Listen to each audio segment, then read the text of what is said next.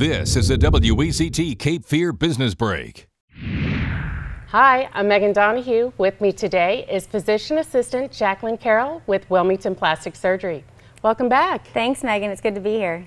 Wilmington Plastic Surgery is known for their surgical procedures. Tell us a little bit about their non-surgical procedures. Well, Megan, we have a full medical spa at Wilmington Plastic Surgery.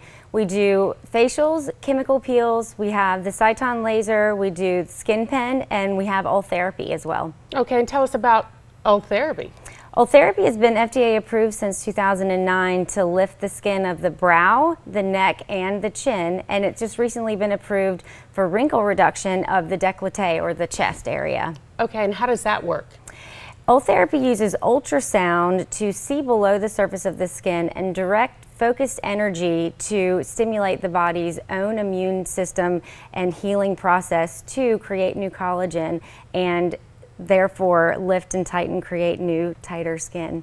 Are there certain people that are better candidates for this, or is it good for anyone? It's great for anybody. That's the beautiful thing about Ultherapy is there's no downtime with it. It's almost painless. It has you can do it in the summertime. There's no burning or really healing time.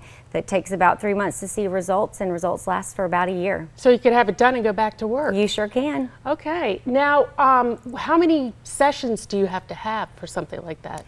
The first treatment is one session, and then usually wait 3 to 6 months to see how your healing goes and see what your results are. And then after that, it's really up to you on what final results you'd like to have. Okay, that's good information. For more information, go to wilmingtonplasticsurgery.com. For more details, go to Health First on WECT.com.